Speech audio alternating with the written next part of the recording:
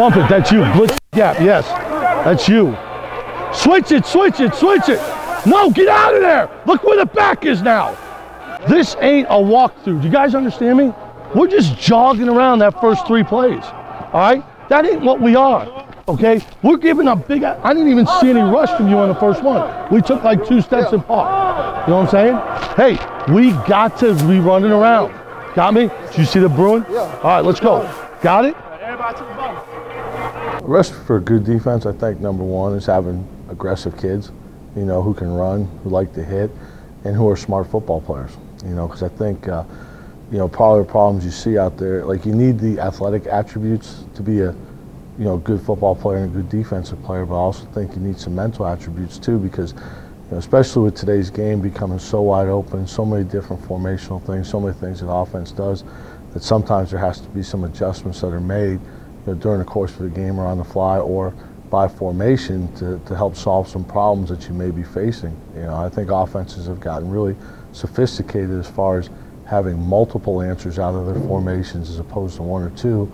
So we need multiple answers out of those situations too. So, and the players need to be able to handle those adjustments, you know, at the same point in time. So I think that's one of the biggest things in today's game is just the, you know, the mental aspect too, you know, that the players face week in, week out.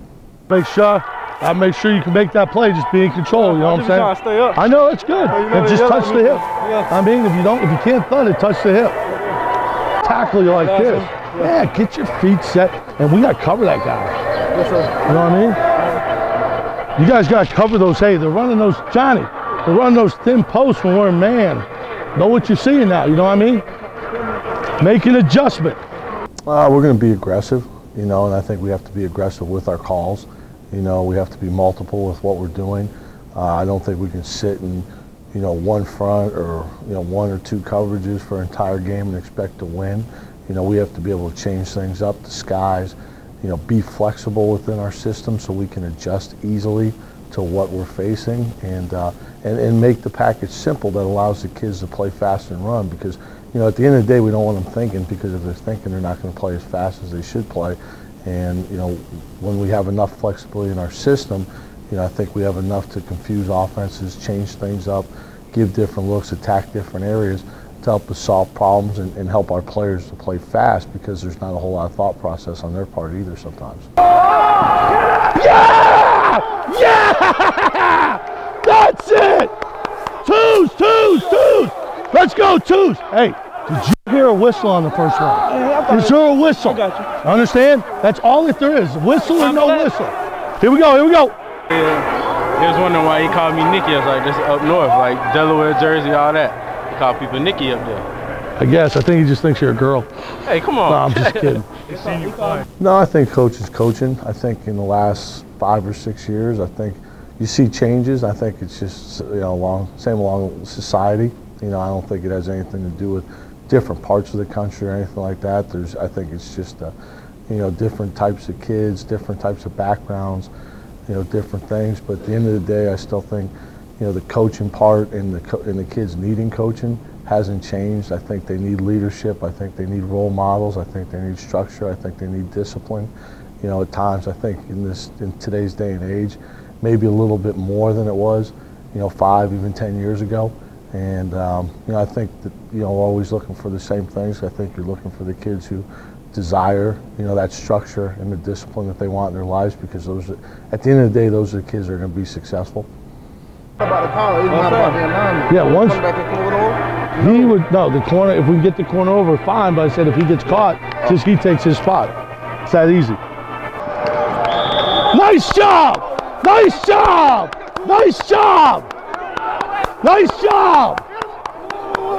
I think my oldest has realized it. I'm not so sure sometimes my youngest has realized it, you know, but, and I think it's around that 7, 8-year-old age.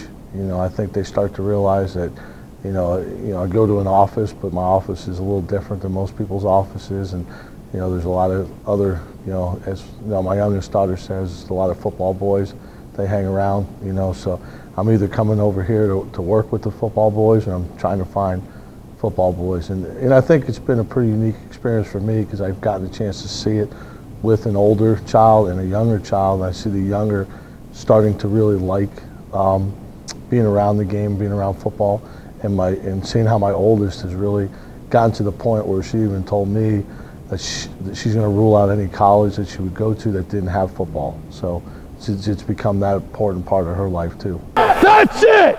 Nice job! Hey, good communication! You know what I mean? Like when we're in black, because we're getting too wide sometimes. You know how like that one's coming under? Yeah, like we were getting too wide, or like there's stuff sneaking behind us. You know what I mean? So as you jam it, just get back. Just, you know, and especially when you get that whip route, okay, because if that two's coming in, bang, and you see it whip out, straight back, because you got to curl right behind you. It's just one of those things you got to know. Hey, stand up, stand up, stand up. Don't let them know. Don't ever let that other sideline know you're tired. I think first and foremost is competition. You know, I think you grow up all your life in sports, you know, particularly football, and, you know, it's a competitive game. I think, you know, at times it may be the most physically demanding game that's out there, you know, so there's a physical competitiveness to it as well as a mental competitive part, you know, because there's always that X and O part where you're trying to sort of outthink and outdo the other guy, but at the same point in time, there's a big physical part, and physical battles have to be won. So, you know, that part of the competitiveness being twofold, I think really draws, you know, somebody to the game and, you know, keeps you in the game. It's hard to, you know, it's hard to, I've been around football since I was 7 years old, you know, playing as a little kid. And, you know, you get to your last game of your senior year and you're like, this is over, you're never going to, you know, have that again. But as a coach, you're able to have that again. Now, you don't get to go out there and actually physically play the game, but you're around people who want to play the game, you're around the game, and those are the important things. And I think the other thing is you're surrounded by people who have the same likes and dislikes as you and have the same type of competitiveness and the same type of drive, because it takes a special person to play this game. It's not the easiest game in the world because of the physical part to it. You know, it's not a game for everybody, and that's not a bad thing. It's just what it is. And when you're able to surround yourself with people who are like you on a daily basis, you know, you really don't look at it as work.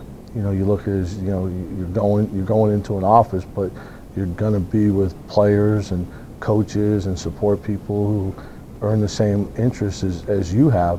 And you're not going to work, you're going to some place that you love, and you're doing something you love to do. And you know, that's really teach the game of football and teach like the values that football can give them, you know, in their lives, okay, and the types of commitments and discipline that, you know, it's going to need to have a family and have jobs and have children later on in their lives.